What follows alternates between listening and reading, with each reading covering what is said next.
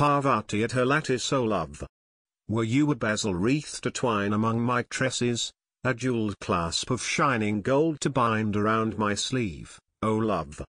Were you the Kiora's soul that haunts my silken raiment, a bright, vermilion tassel in the girdles that I weave, O love? Were you the scented fan that lies upon my pillow, a sandal lute, or silver lamp that burns before my shrine? Why should I fear the jealous storm that spreads with cruel laughter sad veils of separation between your face and mine? Haste, O wild bee hours, to the gardens of the sunset.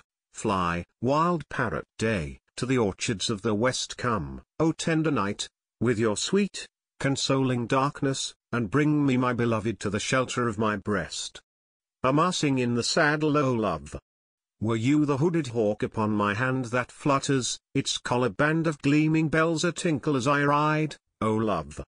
Were you a turban spray or floating heron feather, the radiant, swift, unconquered sword that swingeth at my side, O love? Were you a shield against the arrows of my foemen, an amulet of jade against the perils of the way?